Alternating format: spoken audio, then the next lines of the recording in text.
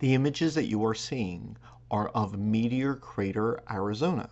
At this site in Arizona, about 50,000 years ago, a meteorite, which is thought to have been about 150 feet wide, impacted, making a crater which is a little less than a mile in diameter.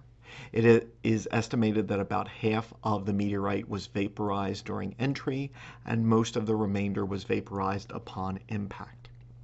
This is truly an impressive sight to see, and also impressive if it allows us to better conceptualize other impacts like the one that ended the Mesozoic era more clearly. 65 million years ago, an asteroid, which was about 6 miles wide, impacted Earth at the site where Mexico and Guatemala meet, forming the Chicxulub crater, which is about 110 miles wide. So compare that to the previous crater, which was under 1 mile in diameter. This impact would have been 4.5 billion times more powerful than the first atomic bomb.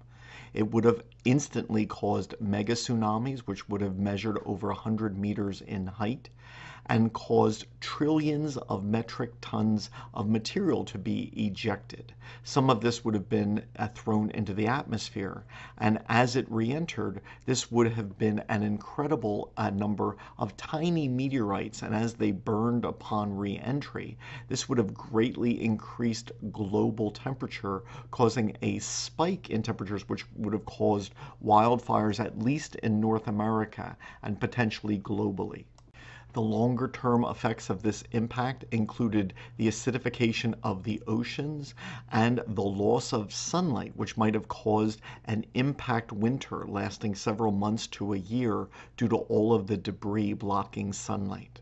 An estimated 60 to 75% of all life became extinct, and this would include many Mesozoic groups which would not survive into the Cenozoic, such as the majority of dinosaurs other than birds, the last of the pterosaurs, the dominant group of birds, the enantiornithine birds, marine reptiles like mosasaurs and plesiosaurs, invertebrates such as ammonoids and rudous clams in the ocean, some mammals, some plants, even some microscopic groups such as some foraminiferans.